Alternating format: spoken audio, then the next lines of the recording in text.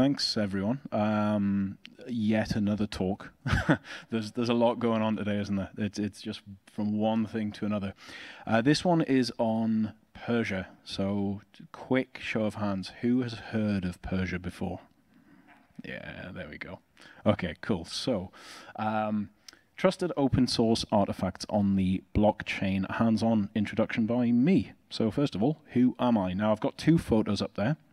Frankly, because I haven't got round to updating all of the Slacks and all of the different things. So that's my face, and then if you find me on Slack, I'm the guy scuba diving.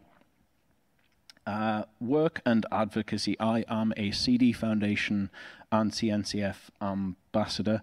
I have an observability background, so I'm a DevRel at a company called Dynatrace. I obviously have an observability background primarily, with a bit of security thrown in there, and obviously, as you can see from the T-shirt, progressive delivery, continuous delivery is a real interest of mine as well. So any of those topics, feel free to come and grab me in the hall and speak to me. Outside work, of course, you might have guessed from the photo, I love all things scuba diving, anything about the ocean. If it's got the sea or a boat involved in it, get me there. Although those mountains over there do look pretty good for skiing. So, by the end of today, what will we do? You'll hear about what Pyrsia is, where does it fit in the life cycle and all of the other tools, because all morning I've been hearing about tools and capabilities, so where does Pyrsia actually fit in? Why is it actually necessary in the first place? Why do we need another thing? Talk a little bit about trust, or a lack thereof. Trust, and I'll talk about why that's important. I'm actually going to show you Pyrsia in action, and then I'm going to show you how and where you can experiment with Pyrsia as well. So what is Pyrsia? Apart from being one of the newest projects into the CD Foundation, it is a decentralized package network. And I know some of the talks I've been to this morning have been leaving the screens on not long enough. So if you want screenshots or photos, I'll try and leave these on a little bit longer. But what is a decentralized package network? It's useful to think of it where it fits into the life cycle. So we're not thinking delivery life cycle here, we're thinking developer workflow. And I'm never going to win any awards for my slides, but here is an actor developing some software. He, she, they build a container image and then push it to a container registry. And then obviously I'm abstracting a lot here, but ultimately that gets running in production. So where does Pyrsia fit into this flow? And why? Well, as you've heard all morning and will continue to hear the rest of the afternoon and tomorrow, there's a myriad of different tools. The SAST, IAST, DAST tools. There's quality gate tools within the pipeline like Captain. There are SBOMs and IBOMs and AppSec tools that run all the way right in production. So that's things like continuous scanning of what's going on at a trace level and runtime blocking. So yeah, where does Pyrsia fit in? Logically, Pyrsia is fitting into this container registry part here. So why does Pyrsia need to exist in the first place? Why another tool? Well, this actually is Google Chrome's advice to new would-be Chromium developers. And this is all about trust. So they call it the rule of two. The code which processes untrustworthy inputs, code which is written in an unsafe language, and then code which runs with no sandbox.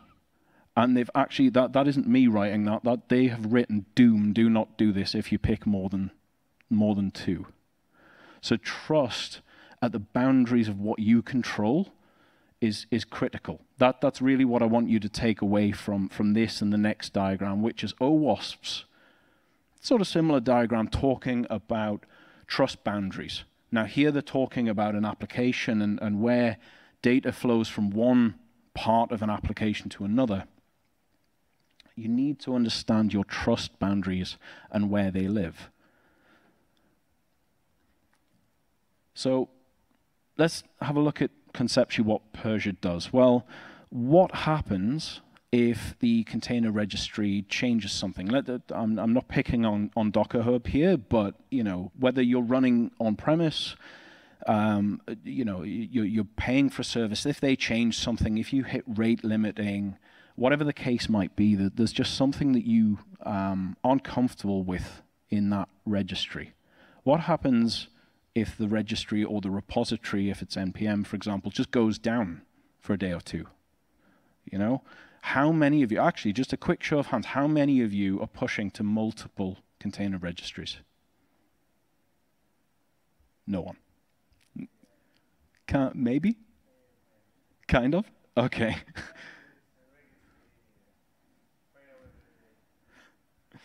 So yeah. So we've all got a single point of failure, and our entire software lives say don't have a single point of failure. It's a bit of a contradiction. But anyway, also, we're assuming that that's you or that's the person you trust. If you're depending upon Nginx or some package, let's say, that might not be you. How many of you are, every time you build a new version, you're continuously pushing the old versions as well? Because if someone gets into your container registry, what then? So there's all sorts of cases where Pyrsia comes into it. So how does Pyrsia actually help? Well, Pyrsia says, okay, you've got a container registry, but I don't really care about that. I'm going to go to the source of truth, Git, and I'm going to build it for myself. Then I'm going to take that build spec, that build definition, and push it to the Pyrsia network. So what that is a network of independent build nodes that will independently go and build that software artifact, a container or whatever it may be. When each of these build nodes has come to, or has built the software, are they in agreement? Is each of the builds identical? And if they're not, then of course throw it away. Someone has done something in transit between Git, the source of truth, and that build. So effectively it's a man in the middle for your container. Someone has tampered with that on one of those nodes, or all of them, will throw it away. If they come to an agreement, then that is written to the transparency log on the blockchain. Now, as you probably know, the blockchain is an immutable source of truth. So once your code or your image is there, that's it. It's not changing. And you, there we go, there's me on the bottom corner. I know I can trust that because of Pyrsia's build network, because I've had a consensus across those build nodes that it was true and it was the case. So, demo time.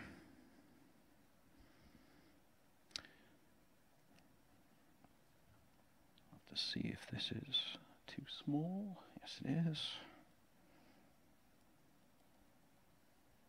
Too big. How's that?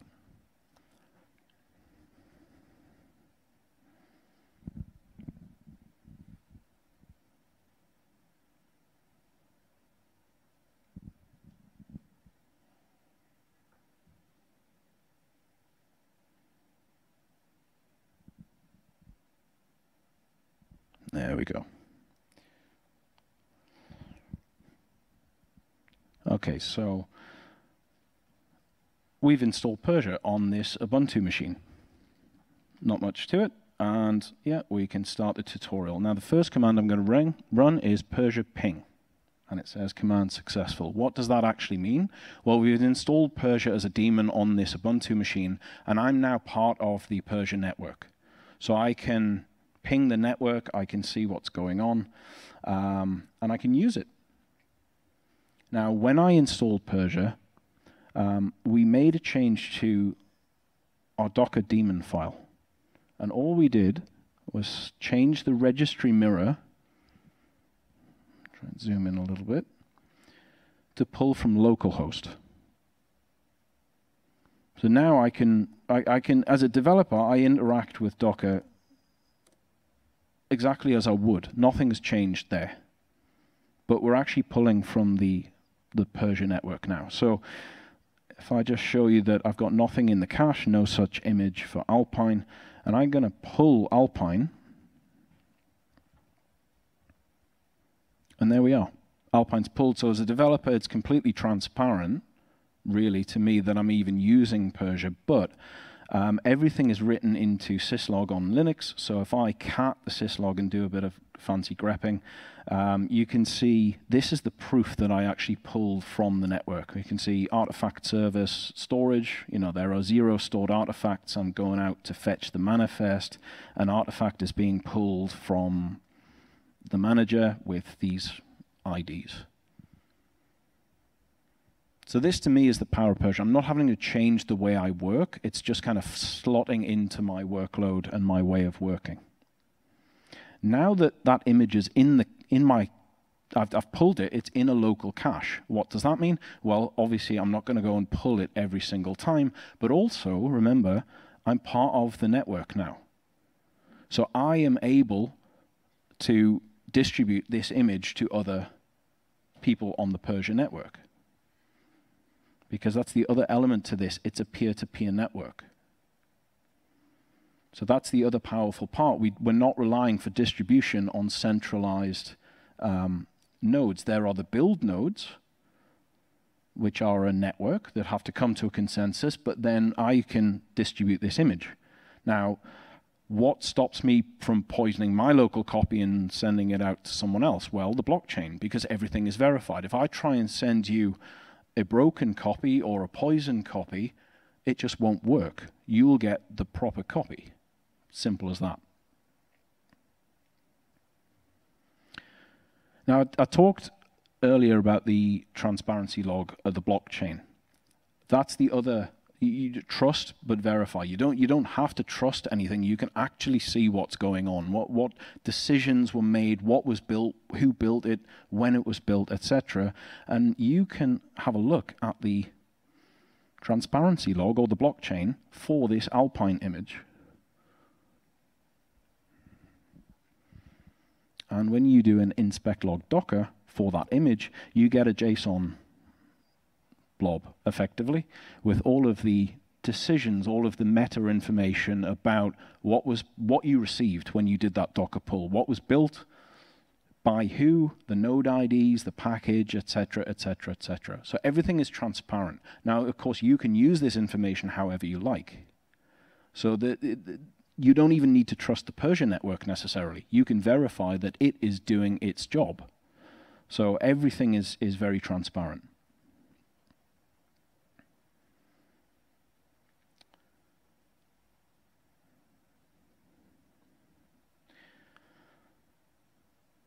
So, of course, the next question you've got is, well, that all sounds great, but who runs the build nodes?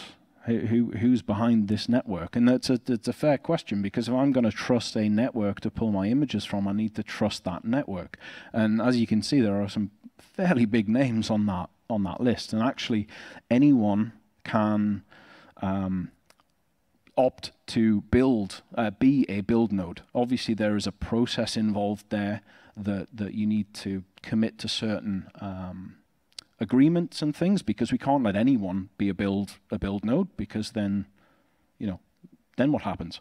But yeah, Docker Hub, Deploy Hub, Huawei, Oracle, big JFrog, big names in the industry. With, of course, is the entire idea is to build this network out for more companies, so it becomes even more decentralized and reliant on 100 companies, not just 6 or 7 or 10. So that's the other key thing about it being a peer-to-peer system, is that more power is better.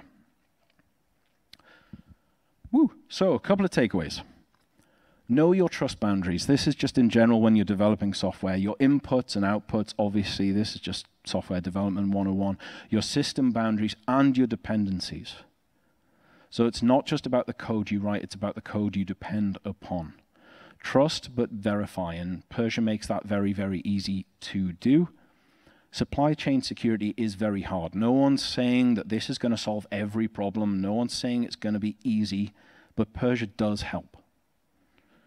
Pyrsia, as I've said at length, is a peer-to-peer network. The more users we have on this network, the more power the network has and the more decentralized it becomes. And lastly, Pyrsia's new. So if you have ideas, if this talk has sparked any interest, or you think, well, wouldn't it be cool if it did X, Y, or Z, get involved. Raise an issue. Have that conversation. So you can reach out Pyrsia on the CD Foundation Slack. Pyrsia.io is the website.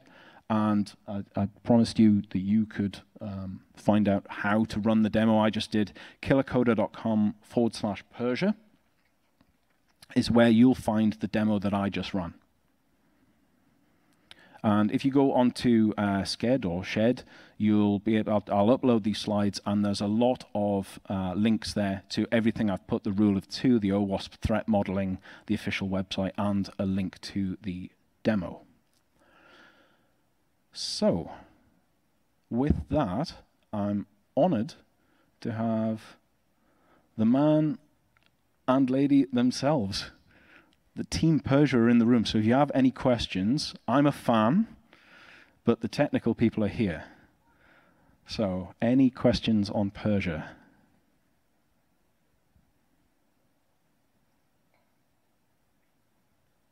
Not a single one.